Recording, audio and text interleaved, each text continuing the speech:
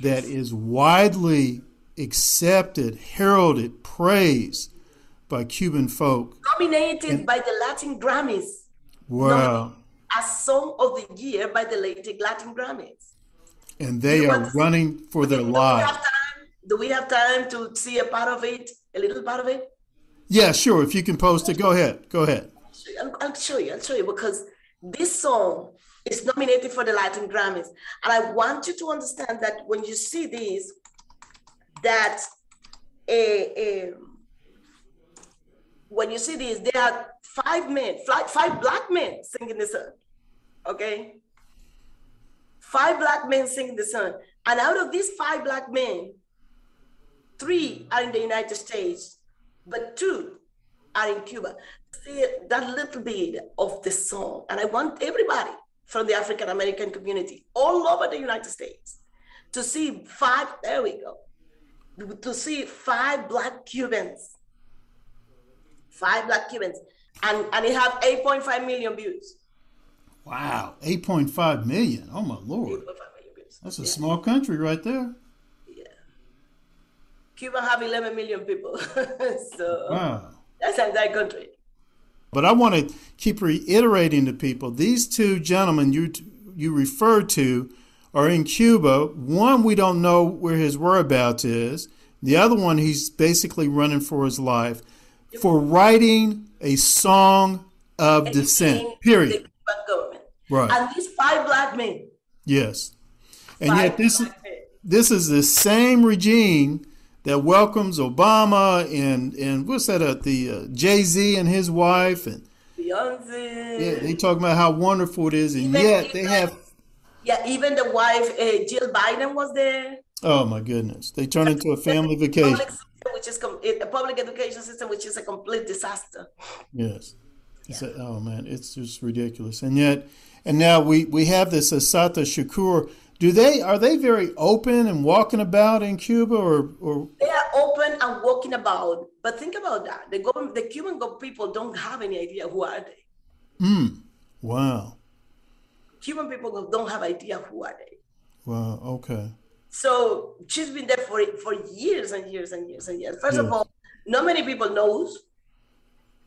Not many people knows how these people live there, under what circumstances. And it should not be like the normal people, because the normal people lives really bad, Yes. in a really bad situation. First of all, and second of all, they are not among. They don't walk among us. Mm. No, they've been treated. They've been well kept over there. Yes, they do.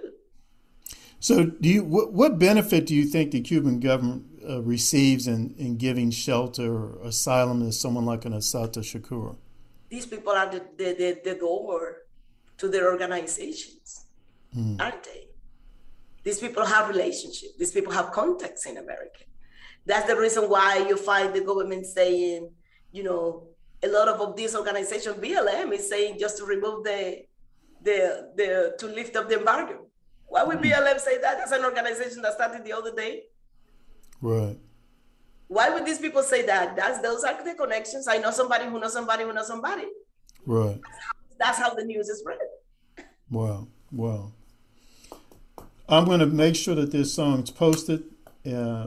We Let the African American community know that yes, there are black people in Cuba. Yes. That yes, we have been killed. That yes, we have living in a squalor and misery. Absolutely. And yes, the same government that is telling them, "Oh, come to Cuba to learn and stuff like that," will kick and beat even women and children, black women and children. Right. Tell them the truth. We got to tell them the truth, sister. You're Tell right. them the truth. Yes. Sis, I'm going to close it here. I did want to share with you that I am working with a couple other people, and we're developing a petition where we want presented to key agencies.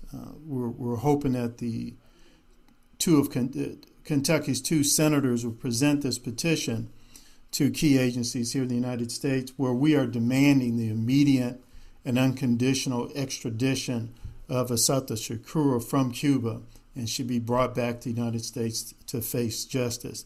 And we hope that this petition would generate discussion and about, generally start talking about the true conditions of the Cuban people, start talking about terrorists like her, how they do not reflect the legitimate aspirations of the Cuban people or black folk in the United States, and that, criminal behavior is criminal behavior, period. It's criminal behavior is criminal behavior. I don't care what your rhetoric is. And we do know that basically, in many ways, the socialist regime in Cuba is criminal. It's obviously repressive. And, someone like Assata Shakur, she's a criminal, and criminals need to be brought to justice and paid for their crimes. Sister, as always. Let's hope with all our faith and pray with all our faith, Corbin, that this actual government we have will develop a sense of decency and righteousness and do what is right, rather than to be what is politically convenient.